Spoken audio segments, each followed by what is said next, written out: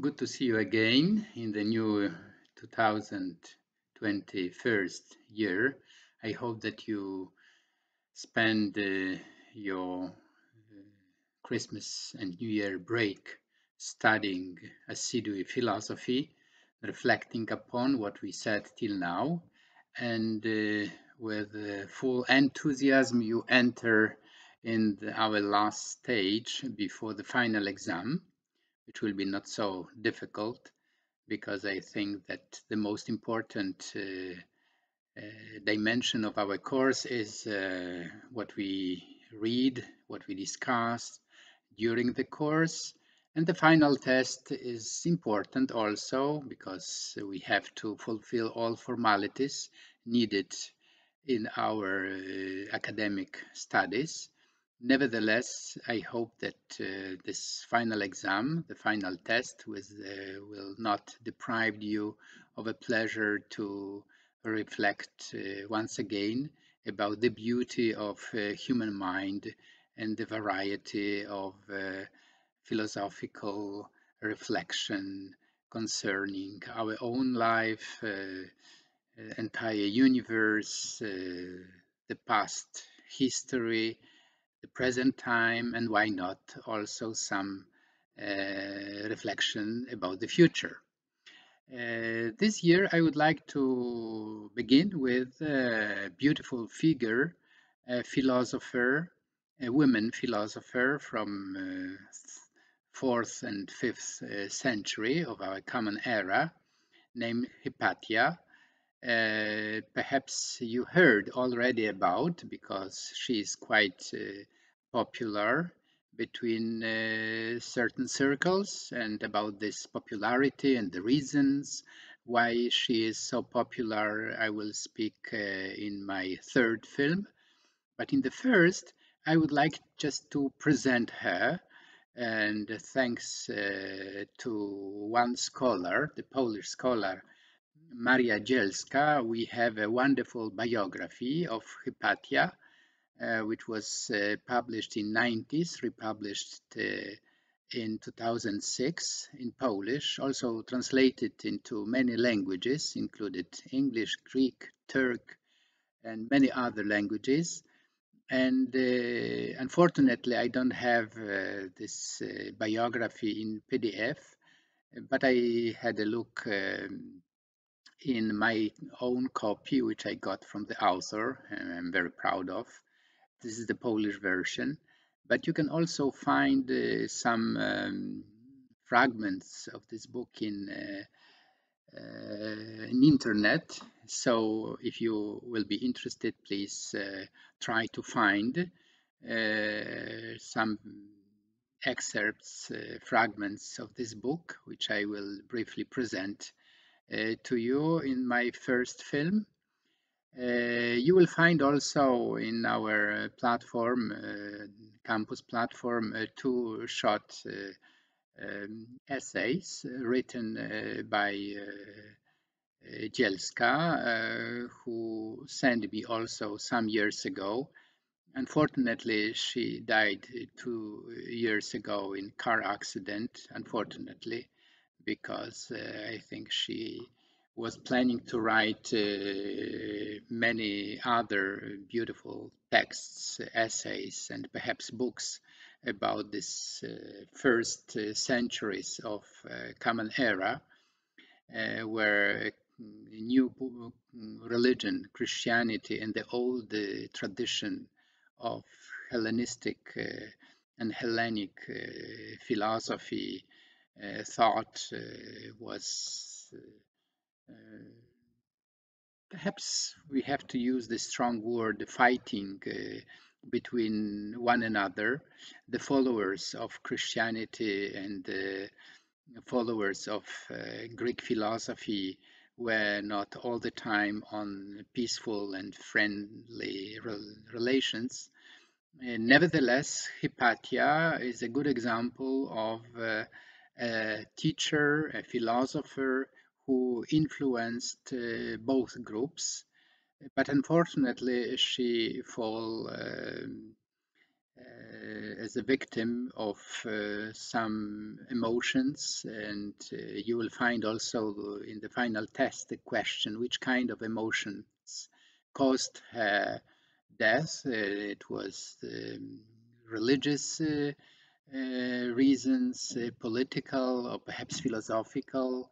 So all these are very complex, but very interesting, also examples of how sometimes the destiny of a philosopher is not so easy.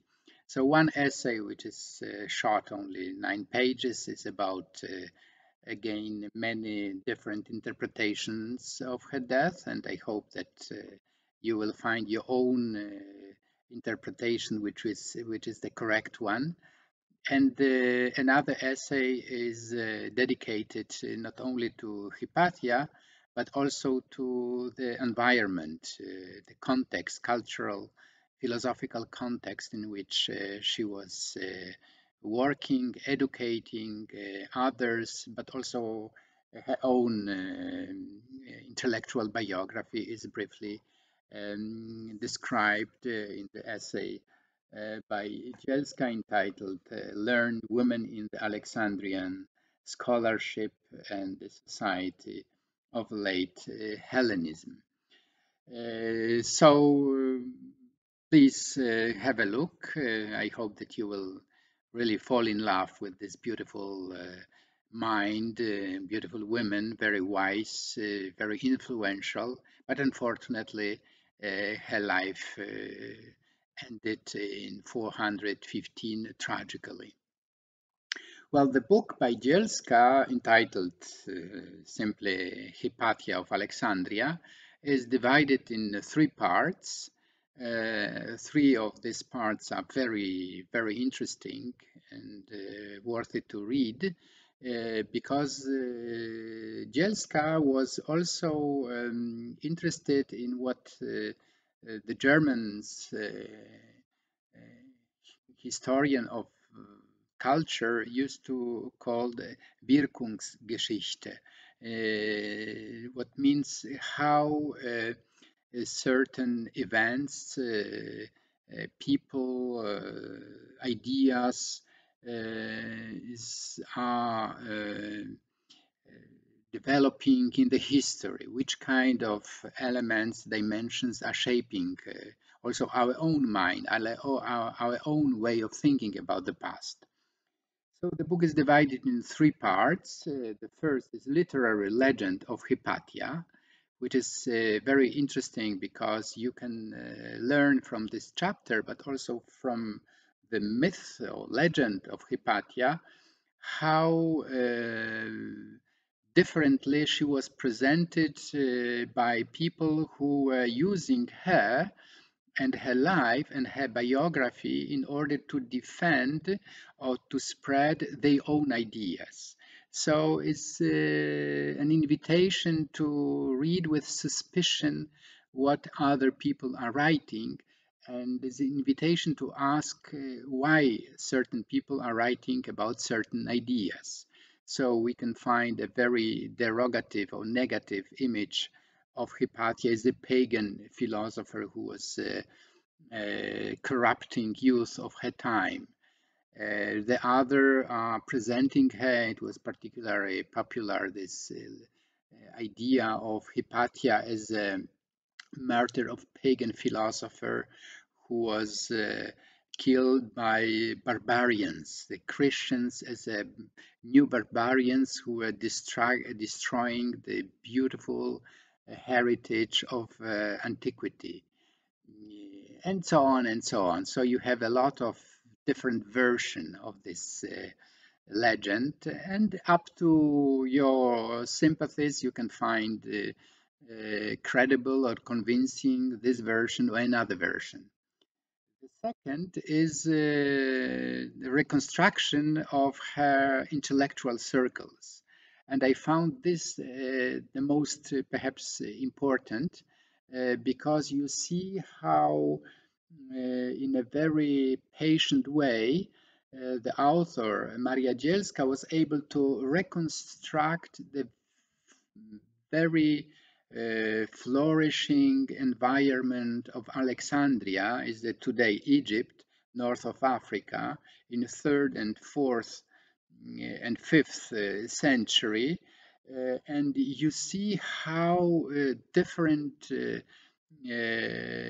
cultural sympathies were contributing to a very prolific activities, intellectual activities. So you could find Christians who were disciples, students of Hypatia. You can find also pagan or Greek philosophers who were also attending her lesson. You can find women and men. So all this are, reconstructed in a very solid, I would say, detailed way that you cannot easily uh, project your stereotypes on this period.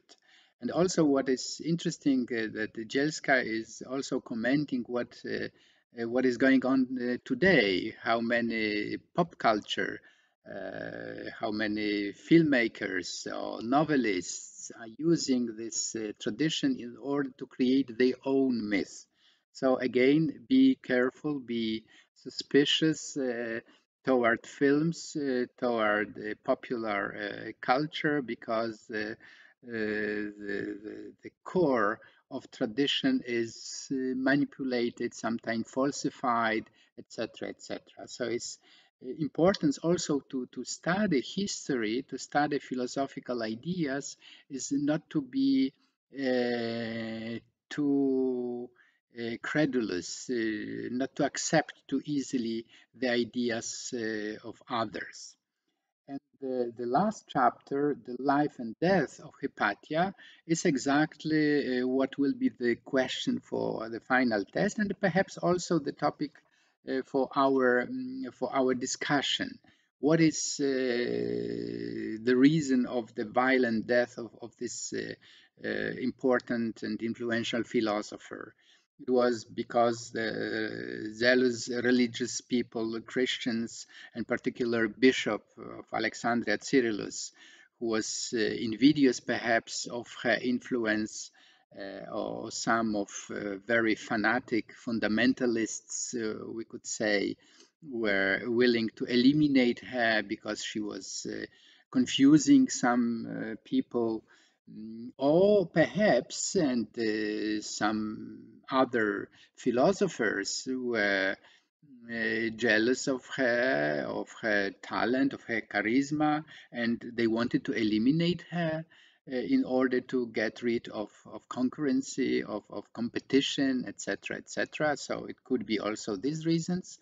And finally, and perhaps the most convincing, in any way, in the reconstruction of Dzielska, I think this element is the most important, namely political reasons. So you see that the people who are thirsty, who want to get political important places, sometimes are brutal in reaching their political goals. They are using religion, they are using culture, they are using even philosophy in order to get to arrive to their final goal. So I hope that my reconstruction of this philosopher Hypatia, who was born more or less in the middle of 4th century and was killed in 415, inspired you, inspired your own research. And in the second part, I will speak about more Wirkungsgeschichte, namely how the ideas which life and work of Hypatia incorporated in her school, in her charismatic teaching, continuing today in modern, more feministic, explicitly feministic ideas.